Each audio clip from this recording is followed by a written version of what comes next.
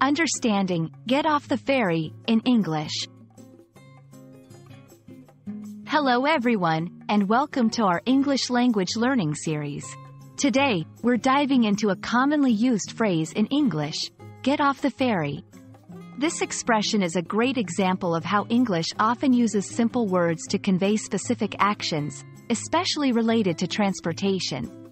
So, let's explore what this phrase means and how you can use it in everyday conversation. Firstly, let's break down the phrase, get off the ferry. A ferry is a type of boat or ship that carries people, vehicles, and goods across a body of water, often from one port to another.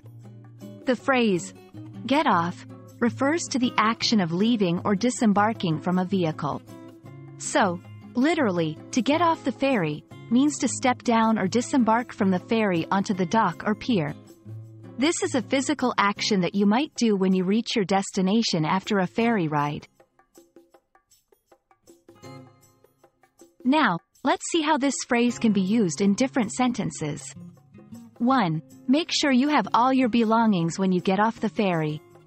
2. We got off the ferry and felt the cool sea breeze. 3. Can you text me once you get off the ferry? In these examples, the phrase is used to describe the action of leaving the ferry, either as an instruction, a description of an experience, or a request for communication. While get off the ferry is straightforward, it's important to know the context in which it's used. Primarily, it's used in conversations about travel, especially when giving directions or recounting travel experiences. There are variations of this phrase depending on the type of transportation, such as get off the bus, get off the train, or get off the plane. The structure remains the same, but the mode of transportation changes. Understanding phrases like get off the ferry helps in comprehending and participating in everyday English conversations, especially related to travel. Remember, the beauty of language lies in its simplicity and practicality.